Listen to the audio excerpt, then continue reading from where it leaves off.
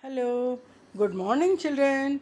Today we are going to discuss about word order and sentence. Word order and sentence. What is a sentence? A group of words placed in a specific order to make complete sense is called a sentence. We have to arrange all the words in proper order, specific order. Okay, always a sentence begins with a capital letter. First letter is always capital letter.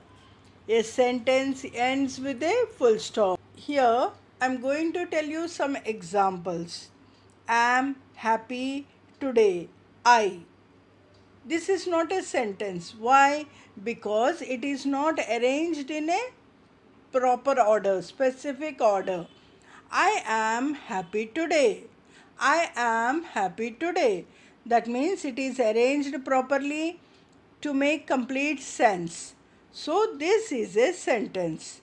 And another example is to, tomorrow, go, I, school, will. It is not a sentence because the words are not arranged properly. Suppose the same words, if we arrange in this manner, it will become a sentence. I will go to school tomorrow. It is a sentence.